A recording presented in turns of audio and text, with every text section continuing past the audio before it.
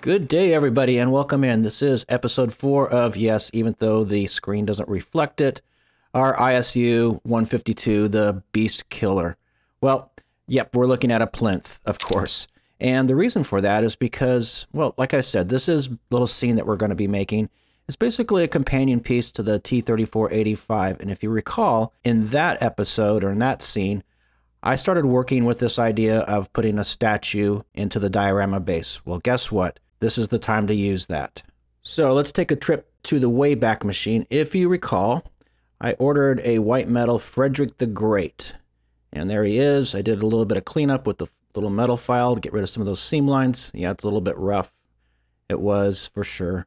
And then a little bit of the burnishing fluid. Just put some of that in there. Give Frederick that little bath we talked about. Let it do its thing.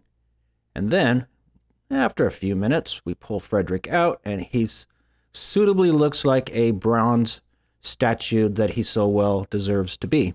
Okay, so what to do next? Well, we need to put him on a plinth. We need to get him the statuesque height that he deserves. And I have this little plastic, basically a medicine tube, and so I'm going to cut that down a little bit because it's just too tall for the scene. Just using my knife and a few strokes here, and oh, I should have better tools, don't you think? And just a little bit of a test fit there. You can kind of see the scene starting to come together a little bit. Put Frederick hovering on top because that end is open. Let's fix that.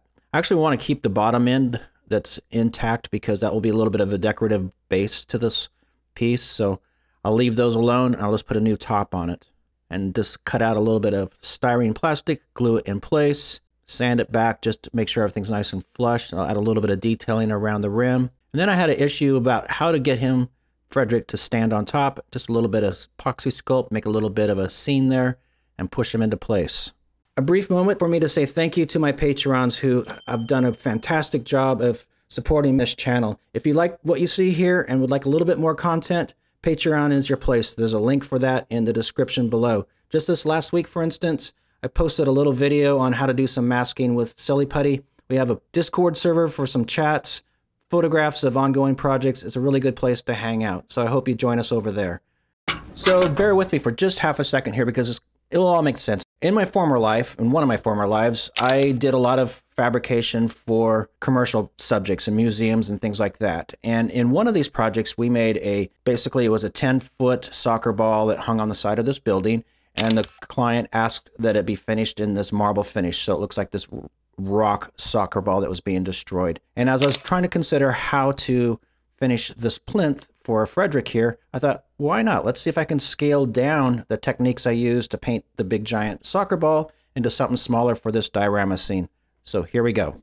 Well, the first thing I needed to attend to was that plastic tube because that type of a plastic just does not take paint. So it's got a little bit of Mr. Surfacer on it, and I've sanded it back a few times. And now I'm applying what will be the base color, which is white gray.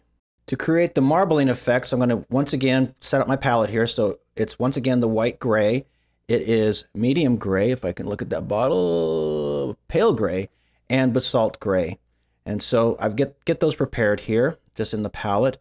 And now here's where the techniques start to come into play. This is basically one of those ultimate wet on wet techniques. So we have our paint and our paint colors in the palette.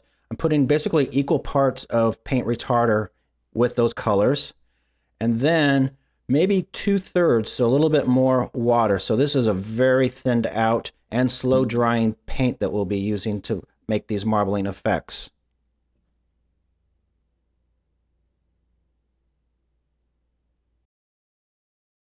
And so first step is just to apply the base color. So this is that gray white or white gray just over this surface. This is our first base color of basically wet. And this is where the techniques trying to scale it down is kind of difficult. This should be done with those kind of organic sea sponges, but I'm just kind of tapping back with a little bit of our common packing sponges that we use.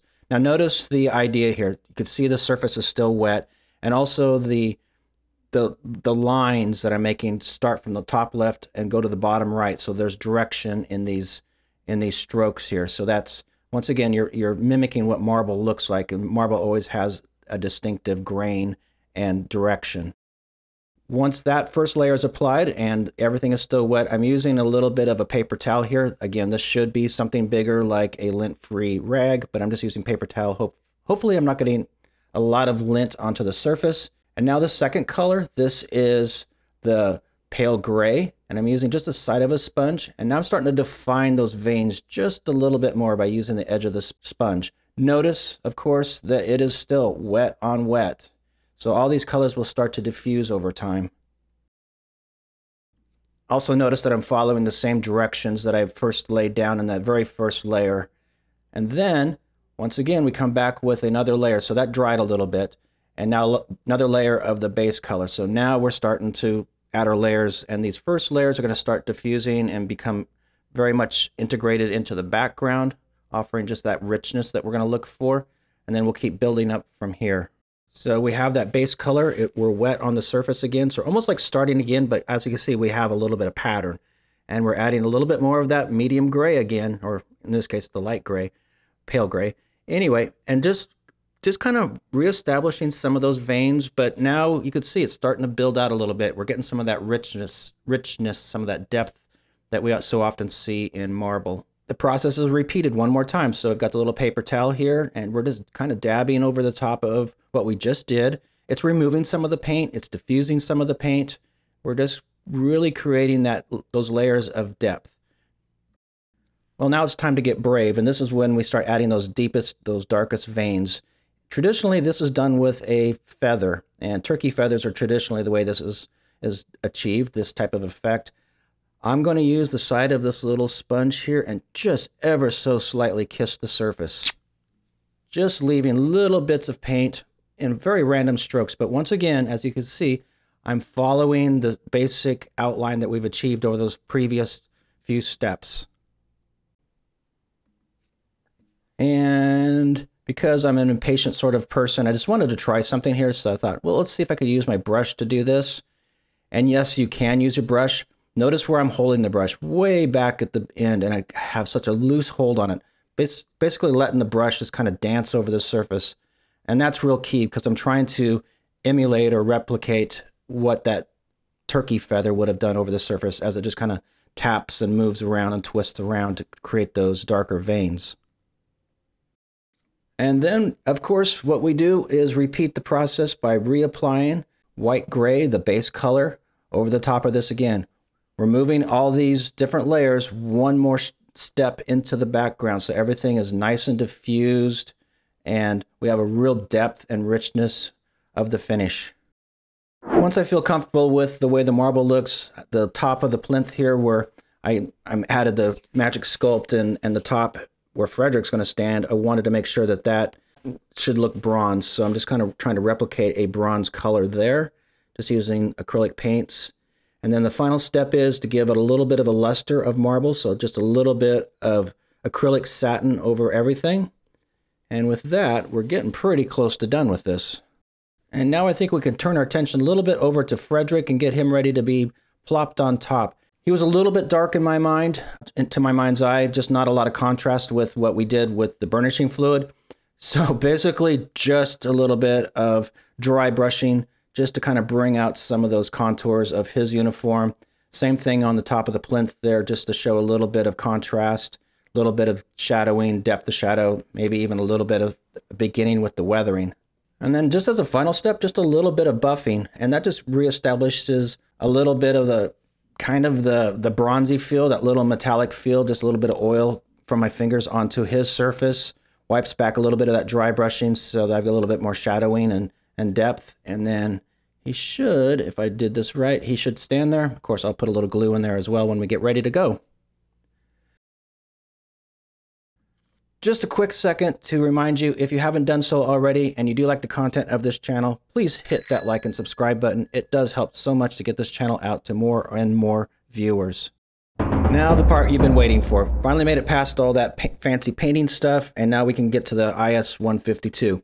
When we left off in the last episode, we are exactly right here. We'd finished up the stowage, we did the painting on the exhaust, and we're waiting for tracks. Well, looky here, we have tracks. So let's talk about the tracks. Now the twist here is these are not the Faux model tracks. These are Tankkraft tracks. And this is because Brad from Tankkraft, he saw the video where my kit tracks basically fell apart and I threw them away. And he contacted me and said, I have a set of tracks.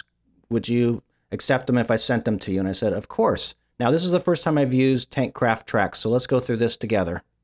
Thanks to the U.S. Postal Service, after a few days, the little box arrived. There it is right there. Nice little box art. And let's open up this little guy and let's see what's inside. Again, this is my first time looking at these types of tracks. I'm very excited to see what they have to offer. I've heard great things. Let's see if they live up to expectations.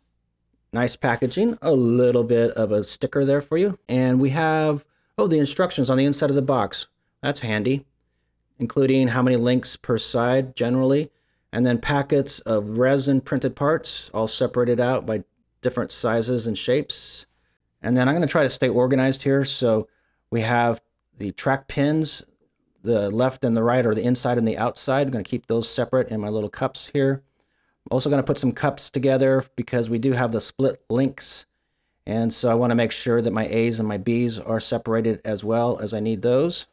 Yeah, you would have thought maybe, I don't know, I may have messed up my last set of tracks, and so I'm trying to be a little extra careful here. Yeah, I do learn from my mistakes, believe it or not.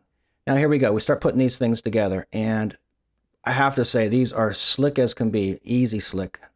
You just make sure that you keep your left and right side, your inside, outside, consistent through the run, and then the pins just kind of slide in, and if the little final push, they lock into place. Any of those pins that don't lock, just a little bit of CA glue right at the outside edge will just make sure that they're held in permanently. Could not have been simpler, could not have been easier. I would say each run took me maybe an hour, maybe an hour and a half, but look at this.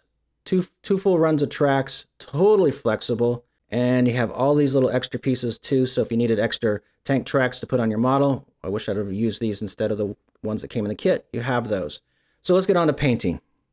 Especially because these tracks are resin, I want to make sure that they've got a nice primer. Mr. Surfacer 1200 works great for that. And then for my base color, I like this lead gray. It's got a metallic-y type of a feel to it. But of course, just black tracks or dark gray tracks, well, that doesn't look very realistic. So I will want to bring up the richness of those tracks. And I can only do that through layers. So the next layer that I'll be putting over the gray will be these basically earth colors. And once again, this is basically a wet on wet type of a method. So a lot of thinner. And then I'll be starting with, this is the mud brown. Adding the darker mud brown color. Again, this is very diluted, very thinned out. And spraying that all over. And then before this even dries, I'll turn to the next color, which is light mud. And then finally the lightest color, which is rock gray. Please notice how thinned out these paints are. That's basically almost like dirty water. And that's for a reason, because I want the paints to flow around the surface details. This step is simply about establishing the rich tones of the base colors. We'll add the weathering just a little bit later here. Once those colors dry, this is our result. And I think that's a pretty good base color to start working with for our final weathering. I guess the first step in weathering these is to try to get them to looking something metallic, something metal. So on the high points, the parts that get polished off, usually, we hit it with a little bit of dry brush of, say, silver paint. In this case, I want to try this true metal. This is a wax paste. And as you can see, I can dry brush it on, and it's actually a little bit buffable, so you can buff it and change the sheen a little bit. It's a pretty neat little product. Something I want to explore a little bit more. We'll see how it works on this. It's the first time I've used them on tracks. Let's see what happens as we go along. And then next, I'm going to start getting into the areas where I'm most familiar, that of course being oil paints and pigments. This process could not be more simple, but it's very effective and actually very durable. Basically what we're going to do here is we're going to take our oil colors. So in this case, it's shadow brown and light mud. And I have a selection of basically medium toned, light toned pigment colors. First step is take your oil color, just stipple it in or smash it into the surface, so into the track links in this case. Over top of that, just take a selection. It doesn't really matter. There's no rhyme, no reason on how you do this. Just stipple in the pigments. Same idea as we did with the exhaust. The pigments will start to soak up some of the oil colors, and the oils will start to take on some of the texture, the grittiness, the dirt aspects that we're looking for of the pigments. And the best part here is once the oil paint's dry, everything is permanently adhered to the tracks. You can do this over and over again just to build it up if you'd like a heavier earth effect. Like I said, it could not be easier. The last step, after using those pigments and oils, I felt like I lost a little bit of that metallic edge that I was looking for.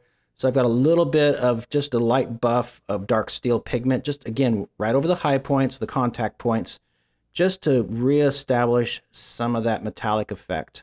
After a little while, everything dries and I end up with something that looks, well, like this.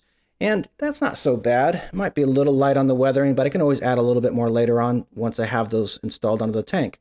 And so, yep, that's what I want to do. I want to install these now. I'm ready, aren't you? It's been a few weeks here, so let's tie those together. Pinch, pinch, pinch. This is always the awkward part, right?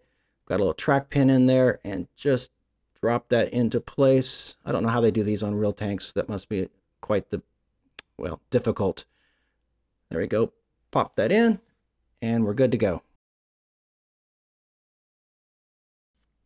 Just for ease of installing those, I took out some of those return rollers there just to give me a little more slack, put those back into place.